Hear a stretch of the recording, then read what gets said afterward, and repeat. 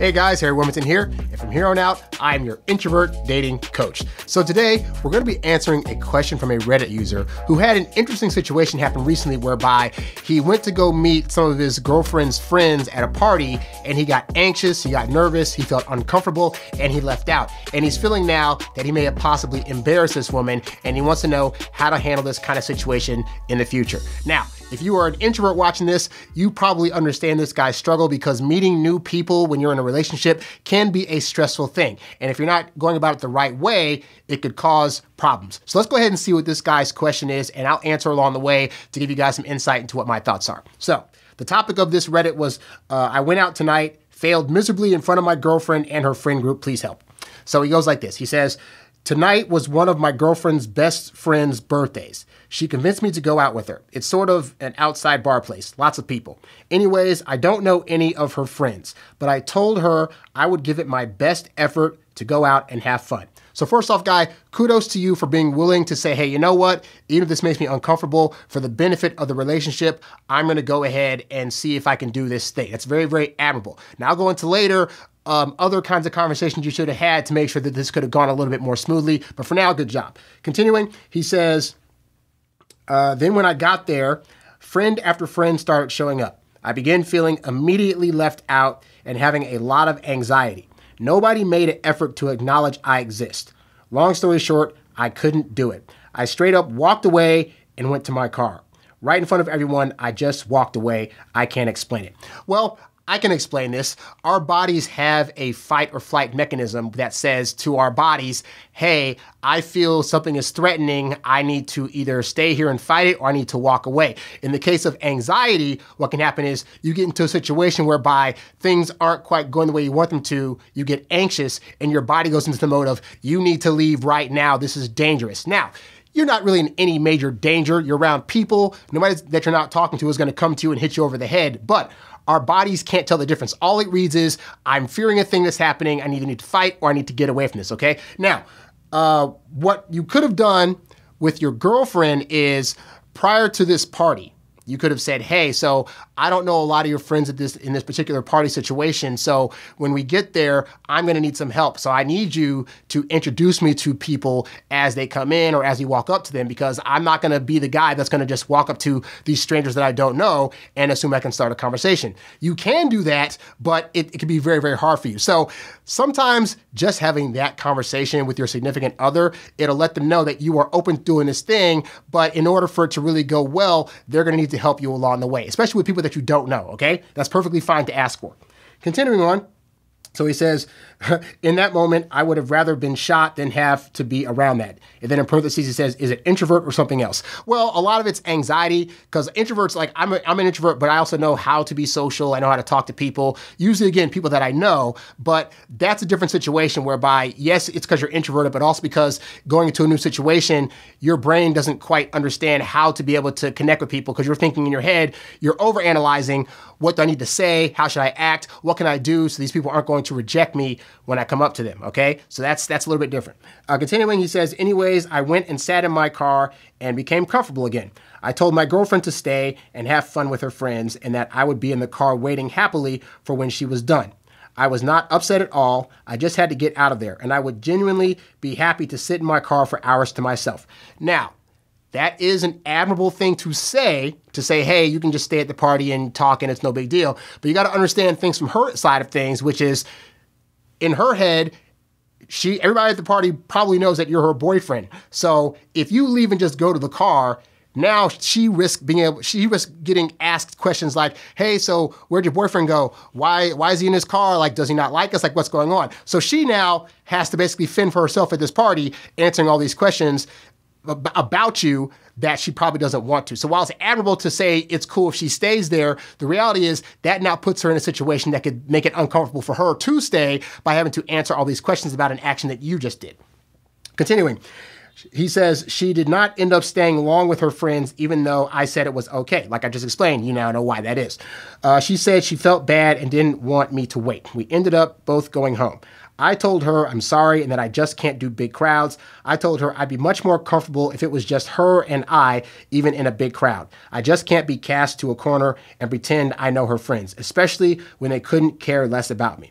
Well, here's the reality, guys, that they don't know you. And so it's not that they don't care about you, it's that they don't know what to care about you about because you're new stimuli.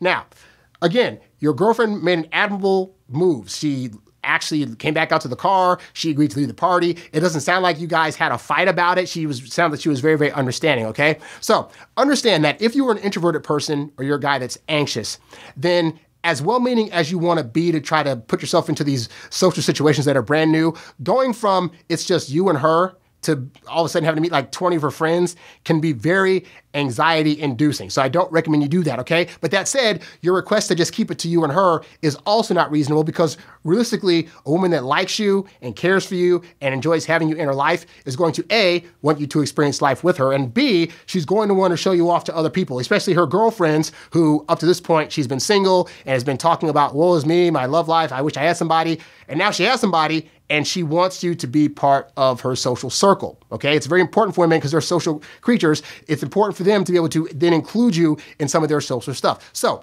how do you as an introvert do this in a way that's not going to cause you to have anxiety or be all in your head about whether or not these people want you around in the first place? What I found worked great for me, quite honestly, was to sit down with your girlfriend and say, okay, you know what? Maybe big parties aren't the way to start off, but hey, why don't we set up a daytime thing where there's like a brunch or a dinner or like a golf outing of some kind whereby like one or two of your friends join us. Or if you have another set of friends that are a couple friends, then you can have that couple meet up with us and it'll be like a double date situation. So that way I can just get to know like one or two friends at a time.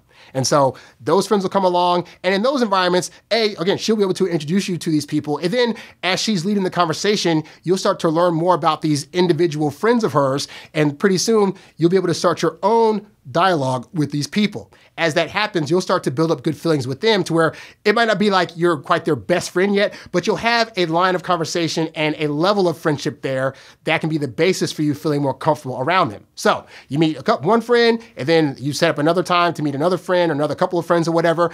After about 10 or 12 of these outings, you will now know somewhere between 10 to 20 of her friends, all right? Then when there's another big gathering and you go to it, and they're all there, you won't feel as nervous because you'll have at least made enough of a connection with these people to be able to at least say hi to them when they walk into the party, or to be able to start a random conversation with them about something that you may have talked about in previous conversations with them when you were on these solo outings with just you, them, and your girlfriend, okay? So understand, you as an introvert, as much as you want to not be around other people, the reality is it's not going to be fair to her to just be like, why can't it just be us two? Because she's going to want other people around at some point. It can't be just all on your shoulders to keep her entertained or for you and her just to have the interactions, okay? So if that's something that makes you anxious, just keep it to one or two people at a time and build up over time. I've done that with relationships that I've been in, and I found that it makes it a whole lot easier when I see these people later on. I can start conversations with them. If the girl that I'm dating at the time and me go to some kind of function where it's her and her friends or whatever, I know I can walk around and start little things. And at least it also, what's important too is if you've met them individually, then when you have these big outings, they'll come in and say hi to you. So if you have that worry about, I got to go up to them first and say hi, that's going to be lessened a lot because they're going to see you and know that it's now okay to say hi.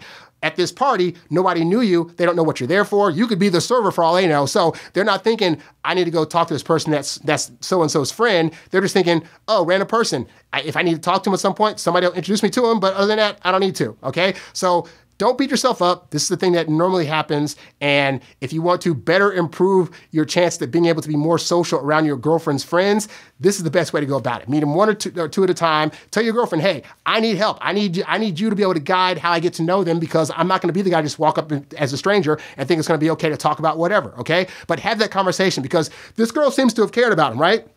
She left the party of her own accord, despite the fact that she probably would have preferred to stay there along with her friends, but she didn't hold it against him, okay? So that's admirable. So now do your part and say, hey, I want to be able to hang around your friends, but I just need a little bit of help. You do that, and hopefully this will not be a hard situation. Now, if you have other things that you're anxious about as it pertains to relationships, I recommend going to my YouTube channel, youtube.com/Harry Wilmington, and subscribing. Also, you can go to my website, introvertdatingsuccess.com, and get my ebooks, check out some of my seminars and my programs that are designed to help you become a more confident introvert dater. Thank you for watching this episode of the Introvert Dating Success Show. If you found the info in this episode to be helpful, please show your support by clicking on the tip jar tab, the link of which can be found at the website and in the description below. Be sure to like, share, subscribe, and comment on this episode and catch new episodes right here on YouTube or wherever podcasts can be found. In the meantime, be sure to check out these other episodes so you too can learn to date as your introverted self while still getting your precious alone time. Thanks for watching, and I'll catch you next time. Peace.